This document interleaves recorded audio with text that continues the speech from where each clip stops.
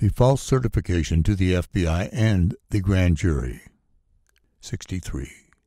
On the afternoon of June 2nd, 2022, as Trump had been informed, Trump Attorney 1 arrived at the Mar-a-Lago Club to review Trump's boxes to look for documents with classification markings in response to the May 11th subpoena. Trump met with Trump Attorney 1 before Trump Attorney 1 conducted the review. Nada escorted Trump Attorney 1 to the storage room. 64. Between 3:53 p.m. and 6:23 p.m., Trump Attorney 1 reviewed the contents of Trump's boxes in the storage room. Trump Attorney 1 located 38 documents with classification markings inside the boxes, which Trump Attorney 1 removed and placed in a red-weld folder.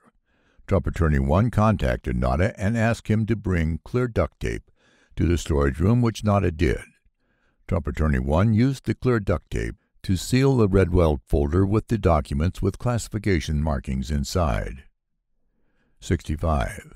After Trump Attorney 1 finished sealing the red-weld folder containing the documents with classification markings that he had found inside Trump's boxes, Nada took Trump Attorney 1 to a dining room in the Mar-a-Lago Club to meet with Trump.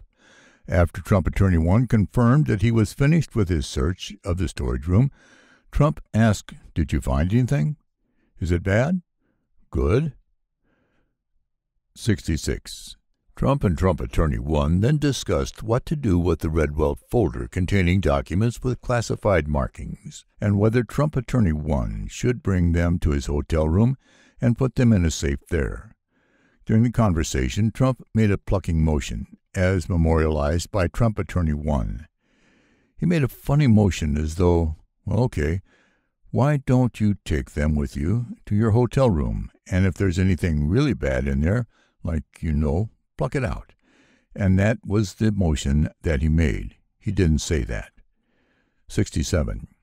That evening, Trump Attorney 1 contacted the Department of Justice and requested that an FBI agent meet him at the Mar-a-Lago Club the next day, June 3rd, so that he could turn over the documents responsive to the May 11th subpoena.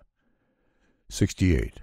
Also, that evening, Trump Attorney 1 contacted another Trump Attorney 3, and asked her if she would come to the Mar-a-Lago Club the next morning and act as a custodian of records and sign a certification regarding the search for documents with classification markings in response to the May 11th subpoena.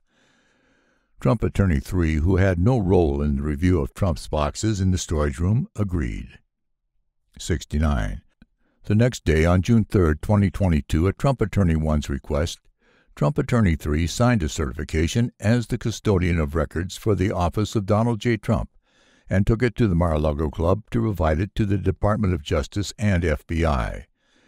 In the certification, Trump Attorney 3, who performed no search of Trump's boxes, had not reviewed the May 11th subpoena and had not reviewed the contents of the red-weld folder, stated, among other things, that, based upon the information that had been provided to her, A diligent search was conducted of the boxes that were moved from the White House to Florida. B. This search was conducted after receipt of the subpoena in order to locate any and all documents that are responsive to the subpoena, and C. Any and all responsive documents accompany this certification. 70. These statements were false because, among other reasons, Trump had directed Nada to move boxes before Trump Attorney 1's June 2nd review, so that many boxes were not searched and many documents responsive to the May 11th subpoena could not be found and, in fact, were not found by Trump Attorney 1. 71.